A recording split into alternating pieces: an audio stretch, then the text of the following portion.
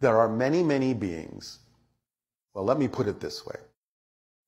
Even if you think we look something like you, we in many ways are nothing like you.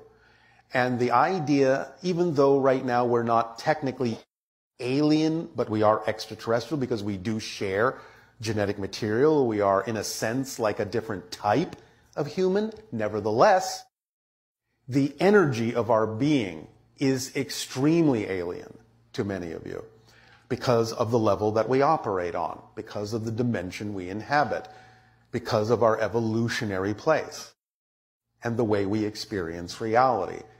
And the idea is, think of the most alien kind of encounter, the most unusual, strangest, most different kind of encounter you could have with some form of life on your planet. We would be far more alien than that.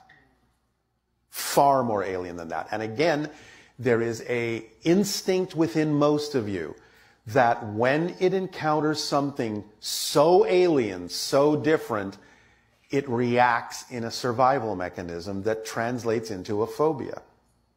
Because you're seeing it as something that doesn't belong in your reality, that's simply too foreign, too alien for your mind to grasp the totality of, but it senses what it does sense as something that shouldn't be there.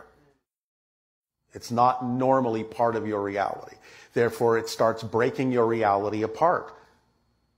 Yes? Wow.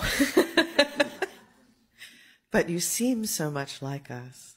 For the piece of me that you're seeing in the simulacrum that's created to act as a buffering mechanism between us, yes, of course. It's designed to seem more like you.